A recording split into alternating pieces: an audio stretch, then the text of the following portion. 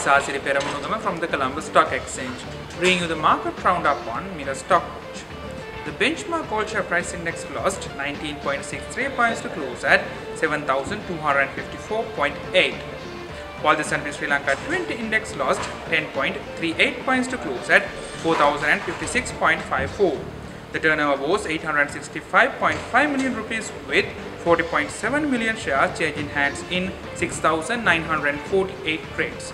The market capitalization at the end of the day was 3,082.1 billion rupees. Top 5 gainers of the day were PC House, Shalimar, Bogle Graphite, Good Hope, T Small Holders. While the top 5 losers were Property Development, Selinco Insurance, 3 Acre Farms, Mahawali Reach Hotels and ACL Plastics. There were 4 crossings for today and the crossing turnover was 153.68 million rupees. Foreign purchases 340.69 million rupees and foreign sales were 197.6 million rupees. That's it for today. See you tomorrow same time on Miller Stock Watch. Thank you.